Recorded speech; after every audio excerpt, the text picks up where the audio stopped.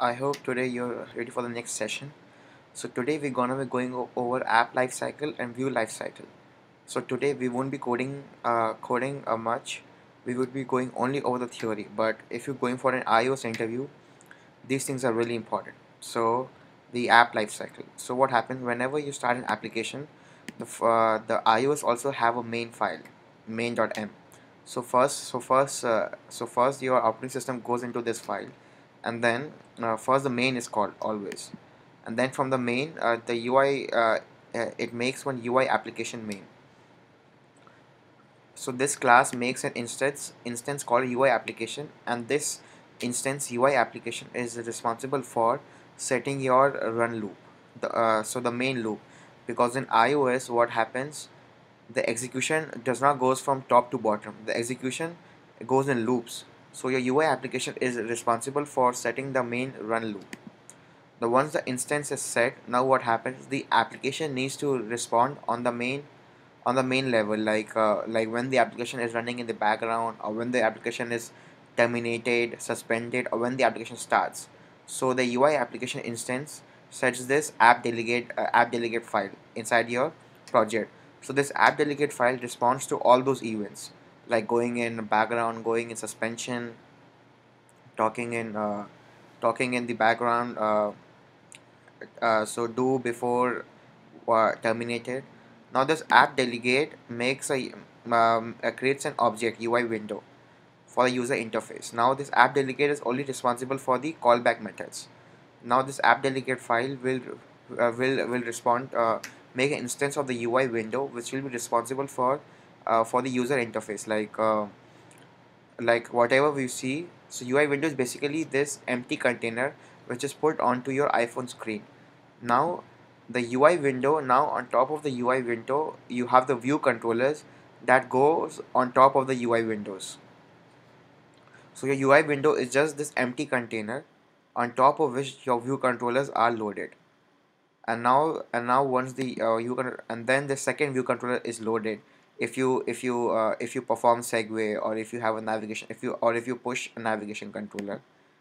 And then what happened, then after this the application did finish launching with options is executed, the method inside app delegate, because now your application is fully is running, and this method is called. After that, the view did load, view will appear are called inside the view controller files. And then again the application did become active is called, because now it's good to go, it's active, and now your view did appear is called. So guys, this is the application life cycle of the of any app in iOS. So once again the summary. So first the main file is called, then the UI application main is called. Now this creates an instance UI application which sets the run loop, and it sets the application level delegate file, the app delegate file, and this app delegate file creates an instance UI window which is an empty container, and this and this on this the view controllers are loaded, and then the application did finish launching with options is called, and then the view did load, view will appear is called, and then the application did become active is called, and then the view did appear method is called. Talk about the view controller lifecycle. So a view controller lifecycle is basically the methods and the whole lifecycle of the view controller. How does it starts, lives, and ends? So first of all, view controllers have a lifecycle. It is a sequence of messages is sent to them as they progress. So so by sent messages is you mean the methods that are invoked in the sequence. How does it matter? Because you will commonly override these methods, like because when you're doing work, your code goes inside methods of a view controller lifecycle. Uh, this is done. So the first part of the lifecycle is the creation. How are the view controllers created? As we all know, it is from the segue or from the storyboard. Instantiate controller with identifier. What happens? So before the view controller pops up, it's always from the storyboard or from a segue from some other view controller. And this is the first option is like away from nib is called. So this is not a part of a view control lifecycle, but still this is the first method that is always called away from nib. And now after the instantiation and outlet setting, view did load is called. But just so view did load is a good place do all the primary setup before the view controller pops up. But still, at this time, the bounds are not set up and the objects are not placed onto the view controller. So over here, you cannot access the label. You cannot access the label, the buttons, and all the storyboard objects. Now, just before the screen is appears, the view will appear is called. Now this is the place where your bounds has already set. The objects, the storyboard objects are already on the view controller, like label and buttons. They're already there. So that's why we say that this method is called just before it appears. So do not have like a lot of loading in there, because what will happen? So it will just be called again and again.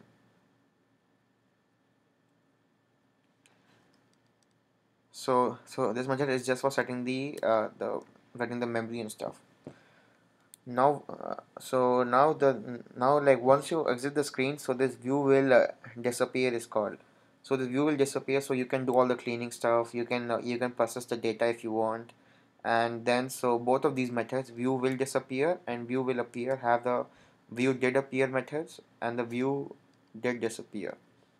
Now suppose if there is a layout change, like you rotate from orientation, you have orientation changes or something. So always this view will layout subviews or view did layout subviews is called. So inside this method you can set your bounds or add a more buttons or do some changes if you want to. But yeah, usually like it's all auto layout, so you don't really call it. So this is a summary from first the storyboard, first the view controller is instantiating from the storyboard or from or from some other segues. Then the away from nib is called. Then the segue preparation happens, outlets are set, the view did load is called. Now, like as soon as the controllers appear and disappear, your view will appear and view did appear is called, and view will disappear and view did disappear is called. Now, if the geometry changes after view did load, these methods are called. View will layout subviews, and then the auto layout happens, and then view did subviews. And if you have like a memory warning, then did receive memory warning is called. This is the whole app control life cycle.